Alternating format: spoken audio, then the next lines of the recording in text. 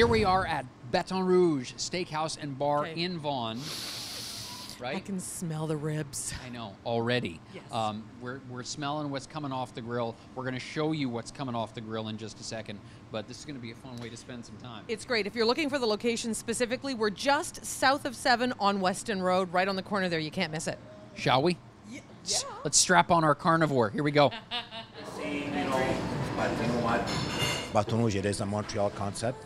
So I am from Montreal, and I was born in the Russian business. Back in the days, I was in a little pizzeria, pizza shop. Mm-hmm. That's how I did it. It went very well. And then I said to myself, I did my time in the pizza place. I want to hit home run. And back in the days, which still today, home run was Baton Rouge. Back here in the kitchen at Baton Rouge Steakhouse and Bar with Chef Kumar. How are you? Good, good. You know what? If I stand here long enough, I'm going to get myself a suntan. Woohoo! It's hot. And I think a lot of people probably feel like it's easy to overcook ribs. Is that true? No, that's not true. Not Chef Kumar. Get it right, Neil. Chef Kumar does it spot on every single time. Well, he gets it right. I would probably get this wrong. Is the secret high heat for a short time, low heat for a long time? No, high heat. And what would I eat with this? So this is my main. What are my sides? Coastline beans. All right, I'm in. Let's go try it. Shall we try it? Yeah. All right, we're gonna eat.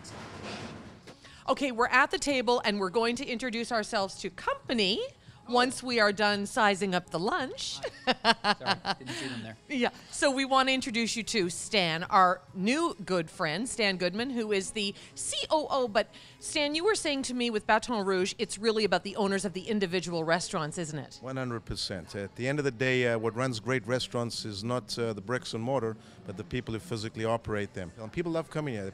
They feel part of the family, and that's very important to us. We want to give people the chance to become part of the extended Baton Rouge family. But do you mind if we maybe do some digging in ourselves first here? Please go ahead and enjoy. But trust me, no knives to cut these ribs. They're like butter. Yeah, you had to say that, didn't you? All right. Do you need a bib or what? Maybe a drop cloth. You know what I was thinking? I was thinking that potato, it wasn't quite big enough. I was thinking that I'm amazed it still survived this long without just being demolished. That potato is for a family of 5, okay? Listen, that wraps it up for another Foodie Friday. If you want to come and check out Baton Rouge yourself, there's the one in Thornhill, there's the one here in Vaughan. Find a location close to you at batonrouge.ca. This one here, though, is just south of 7 on Weston, and it is delicious. What? There wasn't even a bone in that. It was just meat. Sorry, I didn't know we were still rolling. Sorry. No bone. She's still rolling, isn't she? Yeah, All which right. is good. That's great. Bye. Bye. Do you mind? We're eating.